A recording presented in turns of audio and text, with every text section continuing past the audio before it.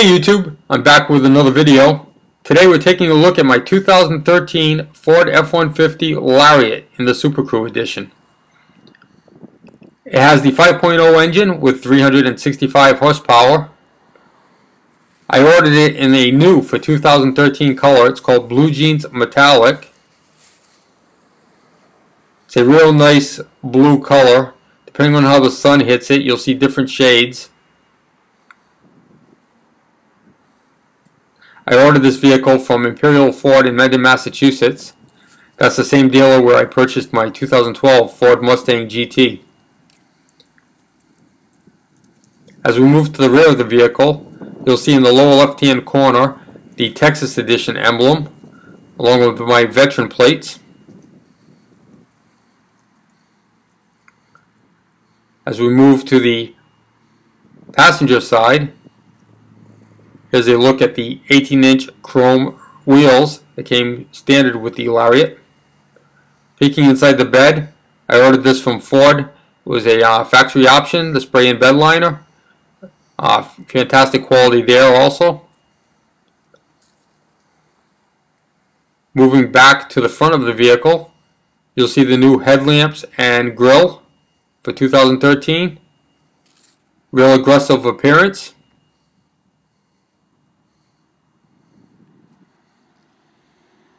And guys, I have to tell you, having both the Mustang and the F-150, I can't believe I'm going to say this, but if I had only one vehicle out of the two to own, I'd pick the F-150. This is a great vehicle and I really enjoy it. As we move inside the vehicle, you'll see the wood grain appearance surrounded by a metallic finish. Beautiful startup animation.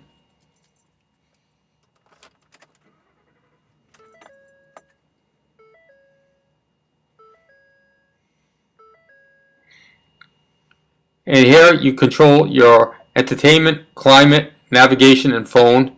Ford uses a quadrant system on the touchscreen. The lower left hand corner you control your sound system, AM, FM, Sirius, and CD.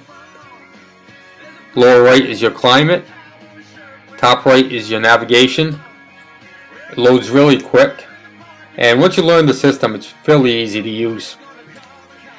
There's just a little learning curve if you're used to a standalone system such as a Garmin or a TomTom. You can also pair the phone in the top left corner.